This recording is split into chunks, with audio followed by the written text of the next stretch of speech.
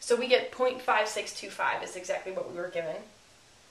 Then to find y3, right, we're going to plug this in. So, of course, here, let's actually, so remember we plug in the value from the previous answer. So this first one is 0.5625 plus, remember the value of the function when we plug in the previous point. So the previous point is 0.5625. Of course, we don't plug in the t because there's no t's in our equation. So we have 1 plus 0.5625, which of course is 1.5625, and then times delta t, which is 0.25. And our answer is 0.953125. Now, y4, you can see the pattern, right? We had 0 here, we plugged in 0. We had 0.25, we plugged in 0.25. We had 0.5625, we plugged in 0.5625.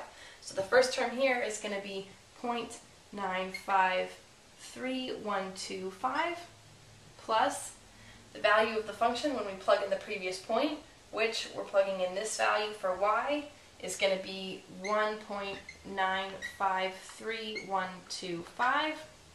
And then, as always, times delta t, sorry for the cramped board here, which is 0.25. And the answer here for y4 is 1.4414062. Now again, if this were a multiple choice test and you see that your answer, one of your answer choices is 1.44, you know that that's correct.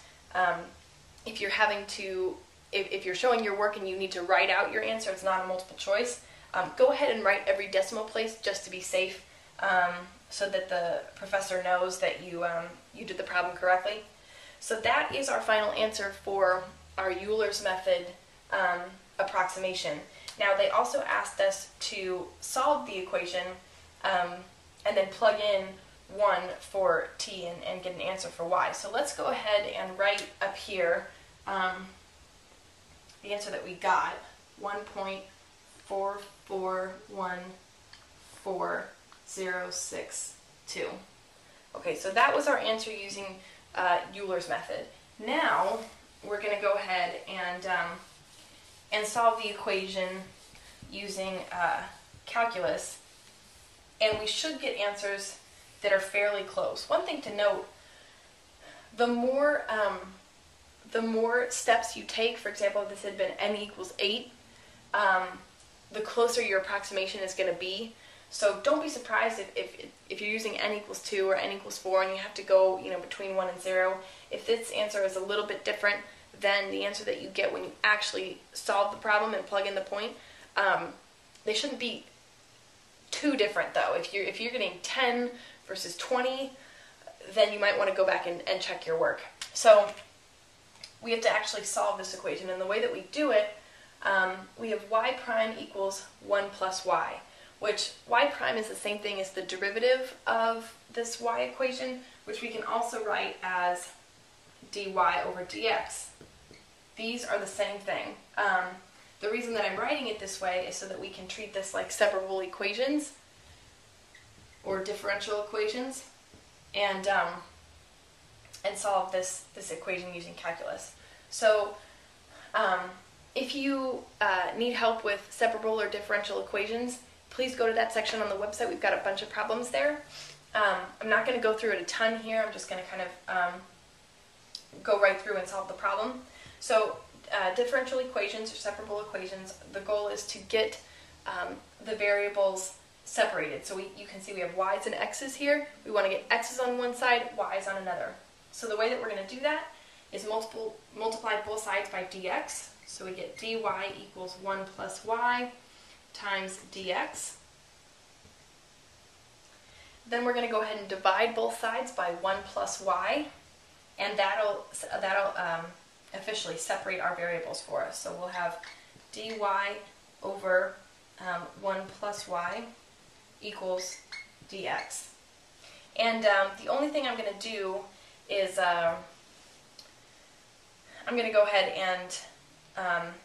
simplify this, I'm going to pull the dy out of it. So what we'll have is 1 over 1 plus y dy equals dx. So you can see I pulled the dy out so that this would be separate. I think it's easier to see. It'll be easier to perform the integration, even though they're the exact same thing. It's just easier to see what we're looking at here. So we're going to go ahead and integrate both sides of the equation. So the way that we do that with the left side, we're going to go ahead and use our formula, right? The formula we're going to use here, if you remember, the integral of 1 over x equals the absolute value of, or sorry, silly, is equal to natural log, or ln, of the absolute value of x. So here, when we integrate the left side, we'll have natural log of the absolute value of 1 plus y.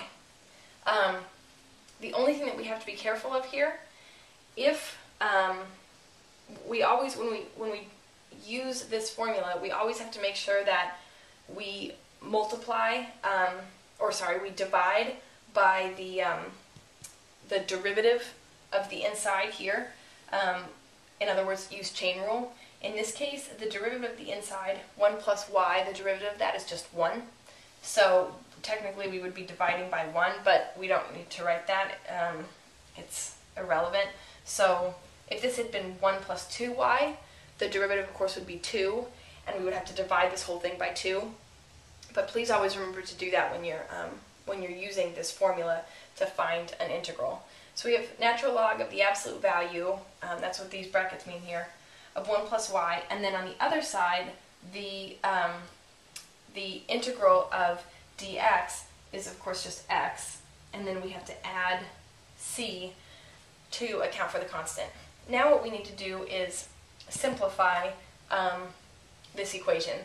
We're hoping to solve for y. So the way that we do that, we want to get rid of this natural log, and the way that we do that is raising both sides to the base of e instead of to the power. So now this is e to the, and this becomes the exponent, natural log of the absolute value, and x plus c is the exponent on this side.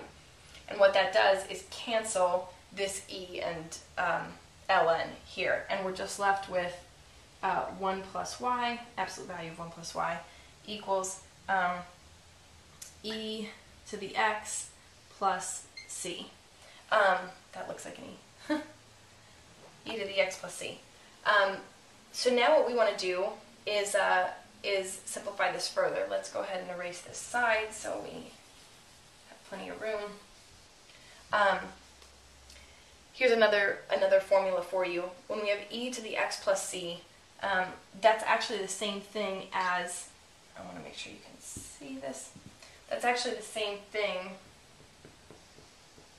as e to the x, e to the c. You can break apart the exponent on an e and just multiply them together like this. If this were minus c, then we'd have e to the x, e to the negative c. So that's how you can break apart an exponent. And the reason that we want to break it apart is because this now, eventually we're going to end up solving for c. This e to the c is just a constant. We're looking to solve for c, so when we have e to the c, we can move it out in front here. So we end up with 1 plus y equals c e to the x. This e to the c just becomes c, and we can move it out in front. So we have c e to the x. Now what we want to do, we want to get rid of these absolute value brackets. And the way that we do that, because absolute value means that, for example, if you plugged in negative 11 for y, you would get negative 10 here on this side, and you'd have the absolute value of negative 10. But absolute value means it always has to be positive. So that negative 10 would just become 10.